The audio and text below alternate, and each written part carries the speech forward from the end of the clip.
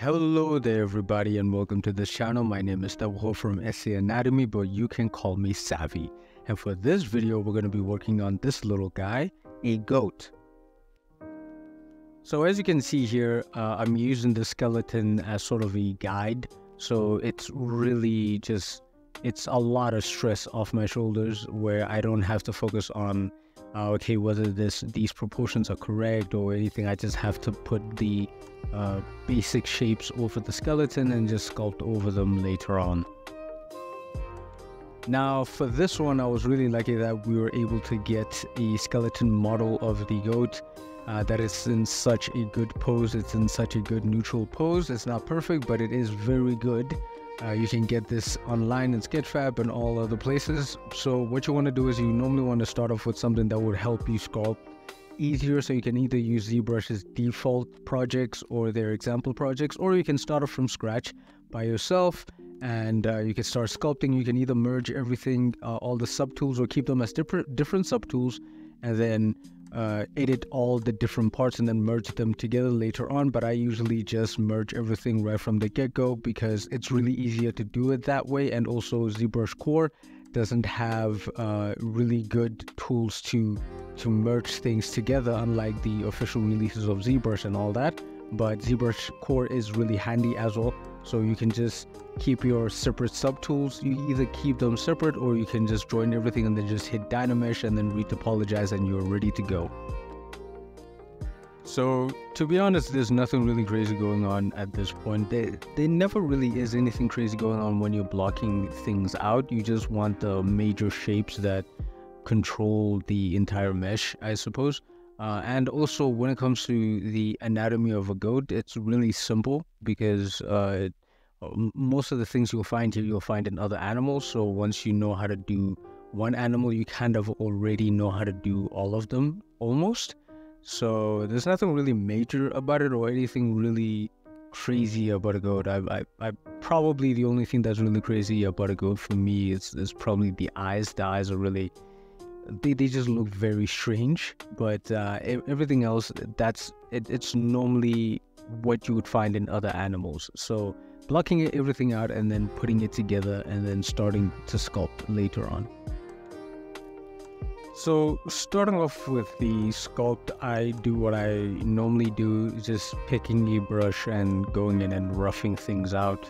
But also trying to, for this one, for the goat, I am trying to smooth things out at the same time because I'm trying to remember that goats don't have major like muscular shapes or anything like that. They don't really look like they can take you down. Obviously, when you strip them down and you look at the anatomy, you can now see that, okay, there's actually muscle details here and they're actually pretty thick or something like that. But usually they're not that big. So your common goat would just look normal.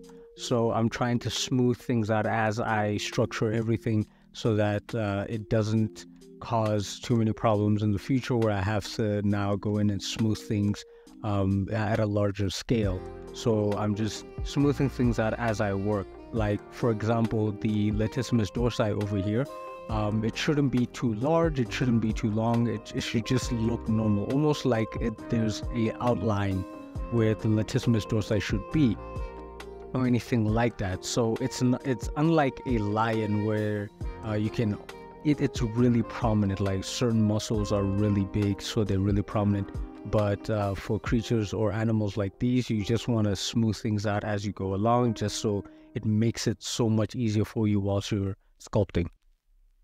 By the way, when it comes to your meshes topology in ZBrushCore or any other ZBrush or whatever, when you're retopologizing, it's best to just hit ZRemesher as many times as possible until you get something that looks really good. And if the topology is now starting to break or anything, just go up in subdivision levels and deform it perhaps, or like use Dynamesh a little to just kind of adjust everything, and then go back into ZRemesher and just keep on hitting ZRemesher. It really helps to get the proper topology and also something really low res at the same time. Well, that's if you are choosing to ZRemesh to a lower resolution. Otherwise, you can just choose to try to adjust the topology itself via ZBrush, but you keep the same number of polygons. So to be honest, this sculpt was extremely easy to work on. I worked on this very quickly, and this is mainly because of what I mentioned before, that once you understand one animal's anatomy, you almost understand all of them or most of them. Say for example, you're used to working on bipedal creatures or humans. Say for example, you'll be quick to work on something like a humanoid creature or something that resembles a human, say for fantasy or sci-fi creatures or whatever. So this was mainly easy because I understood how most animals like these look and how the anatomy works, so it was easier for me to work on the goat much quicker than I would with any other creature that I wasn't used to. So like I mentioned before, it's very important to know that most of these muscle groups aren't thick, especially when you're working on a goat. You would have to notice that these muscle groups shouldn't be too big. They should be average in terms of size, such as the cleidos cervicalis, for example, but that's not usually thick. That goes for other animals as well. The cleidos cervicalis is normally kind of thin, but other groups like your deltoids, they're normally pretty thick, but for a goat they'll be average sized.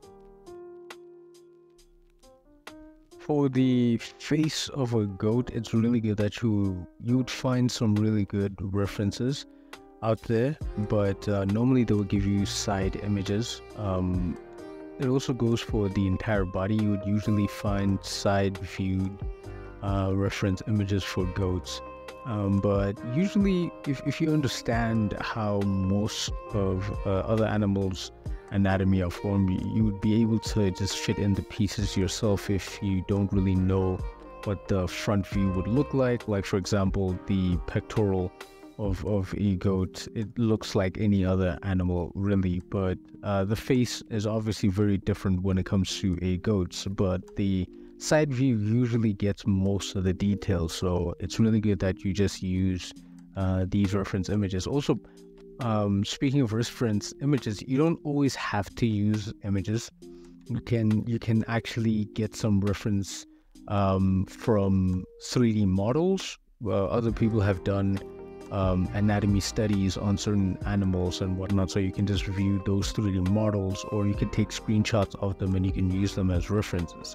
Or you could actually, do the old school thing and go to a barn or anything like that and look at actual animals and see how they look. So you don't just find reference images on the internet and on just images. You can find them anywhere, honestly. Now, coming to the legs, I'm not sure if you noticed, but if you did, you would have seen that the legs were rather skinny for this mesh. So what you can do for shapes like that, because when you try to sculpt over, the other side of the mesh is really close to the side that you're sculpting over, so it will edit both sides. So it'll look very messy. It'll just break the entire mesh itself. So what you can do is you can select the inflate brush and set the draw size to high, and then just sculpt over that, and it should inflate on all sides and make it thick enough for you to sculpt freely without messing the other side of the mesh.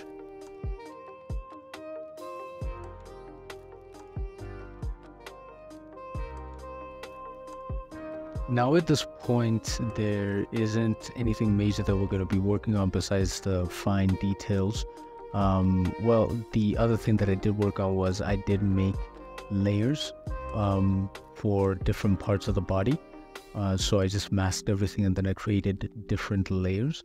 This is so that I would be able to go back to those layers or those parts of the mesh and be able to edit those parts without changing anything else that I don't want to be changed. So right now it's just really refining things, just going in and putting in details and roughing things out and going in with the damp standard and adding in those creases and those dips and those nice little fine details. And after that, this mesh is ready and complete.